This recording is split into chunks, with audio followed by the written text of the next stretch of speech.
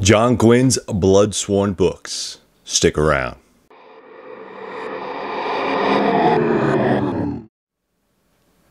Hey guys, welcome back to the channel. Welcome back to Three Rivers Books. Guys, I just finished this series. Now I know there's going to be a third book. Obviously, there's only 1-2 books here.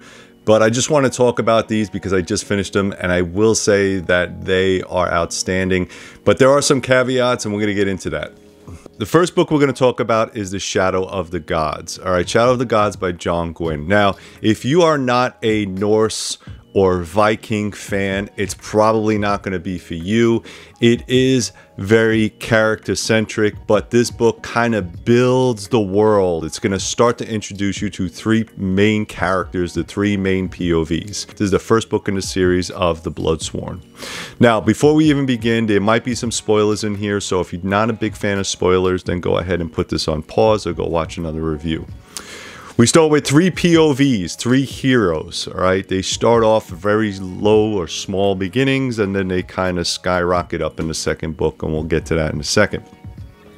You have Varg. Varg is what they would call a thrall or a slave, okay? He works on a farm, gets into a little bit of trouble. He's looking for his sister. He winds up rolling into the nearest village, and that's where his story begins. He starts fighting because he needs to speak to a witch, and he knows that the witch is the only person that could give him some kind of magical seance to try to locate his sister. All right, so that's kind of broad strokes right there. All right, and what he does is he winds up in the ring, and the only way he could see this witch is to fight one of the biggest guys that they have there, which happens to be part of the Bloodsworn. Okay, the Bloodsworn is this group of people, and you're going to see that throughout the book, that there are these groups or crews of warriors.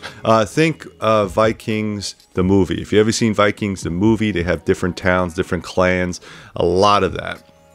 So Varg starts off as a absolute nobody. Turns out he fights one of the biggest guys in the ring to try to help find his sister, and he becomes part of the crew. Then you have Elvar, who's actually a princess, but she leaves her family to go work with mercenaries. All right, so that's your number two.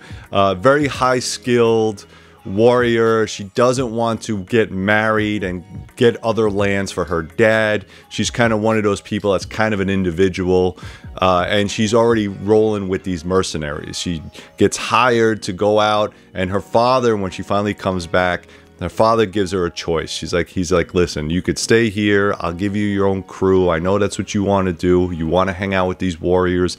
I'll even make you head of my own crew, and then you could do that. But what this crew does is they actually go out and they find people that are quote unquote tainted. Tainted means that some of these people that are tainted have blood from the gods running in their blood. And what that means is a lot of the people that they're going out to capture are worth a lot of money, and Elvar's father likes to collect them, all right, for his protection or whatever it is, and again makes them thralls, slaves. The way they control them is they put collars around their necks. They have all this magic runes, and you know, it's a sense of power is what it is. How do we take people that are tainted and make them do what I want them to do? So they're either for protection, or they're part of a warrior band, or that kind of thing. He even has people that are tainted that are witches and warlocks that he keeps locked up. All right, so that's Elvar. And the third one is Orca. Orca is like the John Wick of Vikings. All right, she is awesome. She's a little older gal, but she is tainted. Now, anybody in this world that is tainted is sort of on the run or wants to keep it on the down low, obviously, because people are out there trying to capture them, put collars around their neck. The collar controls who they are and who they belong to. So what they do is she was part of a clan, and her husband had a child. And they're kind of like quiet village folk, and they don't want anything to do with anybody. They're done with the fighting. They're done with the killing. They just want to be left alone on their farm. Their friend, that's a fisherman, also has 2 children, and he gets into a scrape with one of the local lords. All right, he kicks his ass. However, something happens to where the tainted bodyguard of the Earl gets involved, finds out that the husband, Orca's husband, is tainted, and then they come to his house. Spoiler alert, they come to his house, take her son, and then kill him.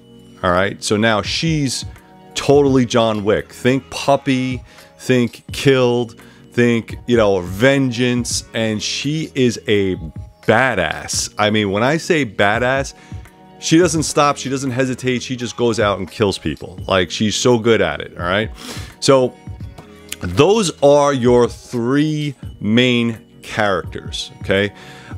What happens mostly during this book is that young children are being taken away. We don't know why, but they are being taken away for some specific purpose, all right? And that's what we're trying to look for. Now, again, there is magic. There's not too much magic in this book, but there's a lot more magic in this book. So let's talk about that. This book bleeds easily after this book. It goes right into this book and picks up where you left off with the 3 heroes of the story.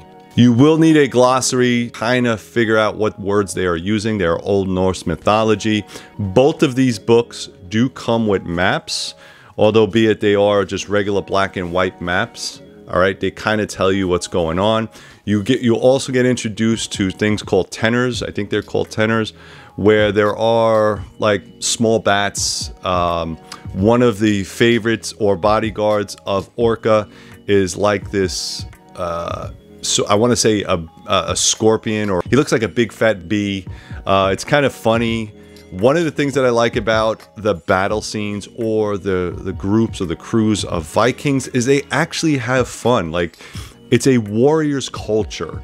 I don't know if anybody's ever been in a fight or a battle or maybe a football team, but guys that kind of stick together, male and female, after they have this big battle scene, they start making jokes. It's kind of like a battle buddies kind of ribbing, right? They get at each other, they bust each other's balls. It's freaking hysterical. So the three heroes kind of progress, right? So Varg starts to get trained, all right? So the Bloodsworn take him in. He starts to get trained. They start going on bloody adventures together. He finds out also that, spoiler alert, everybody in the Bloodsworn is tainted. They are people that have magical powers in their blood, where mostly nature. There's a lot of nature magic in this. So what happens is, when they get their battle craze or their blood up or whatever it is, they can call forth whatever animal is in their blood. So you have a berserker, which is the bear, all right, very, very strong. You have the Ufinter, if I said that correctly, which is the wolf, all right, very cunning. You have the fox, very sly. You have the hound, which is able to smell miles and miles and miles away, good trackers, right? You have the eagle, who can see. These are all traits. You have the rat, who's very sly and can slip into kind of little spaces, all right? All these animals are within these warriors or these tainted, and throughout the whole book you run into them. Now, why did we need the children? We needed the children to raise gods. They took all the children to raise gods, okay? So that means that they are taking these kids, they had to create some type of spell or seance in order to raise a god. Once they raise the dragon god, and I like the way he writes it, where she's not always in dragon form, she can revert back to a human form, and all the animals, including the spiders and the tenors, they can all speak. They all speak English, which is kind of nice. Now, how she has this whole clan of worshippers. Also, they have to raise another god to fight a god, so the wolf gets also raised, all right? So they take this book and they go on this amazing journey. They wake up these gods, and these gods now have their own following, all right? So obviously, the dragon sworn, they have people behind them. You have the wolf god that gets raised. You also have the rat god, who was saved or somebody let him go, and you have these fractions of warriors now. And obviously the major baddie is the dragon queen or the dragon god, and now they are walking the earth. Okay, really great books, guys. I don't want to drag this on too much because I want to make sure that you guys go out and buy these books. I like his writing style. The words or the language is easy to read except for the Norse verbiage, I will say, but there is a glossary in each book. There are maps in each book. So the trope in this is very simple. You have a bunch of people that come from strained backgrounds and wind up going on an adventure and becoming heroes looking for these kids. All right. They meet a lot of people along the way. Very easy to slip in the POVs. You have 2 brand new POVs that wind up in this book.